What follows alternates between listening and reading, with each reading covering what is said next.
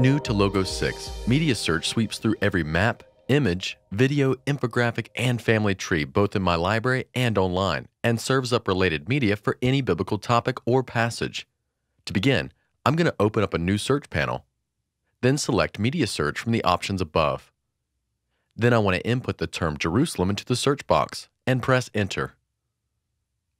And in seconds, Logos combs through my library and the internet and finds every piece of related media for this important city. We have images, interactives, diagrams, and atlases. Starting at the top, I'm going to expand the results for my Logos Media Library, which includes aerial views of this city, images of the Western Wall, and an amazing before and after slide.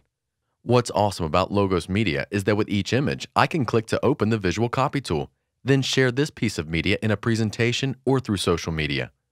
Below this, Logos lists online images that have been tagged from the most relevant sites.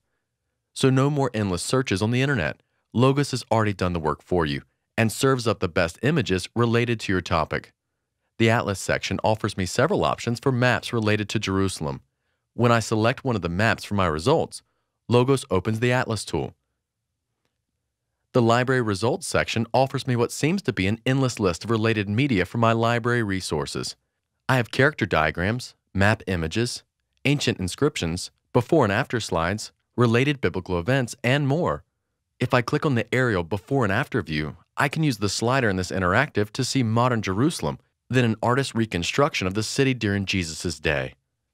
Media Search works great for biblical places, people, things, and concepts. It's the fastest way to get the right images for a lesson or sermon, then share my results with just one click. To upgrade to a base package that includes the new Media Search and collections, click Get Logos now.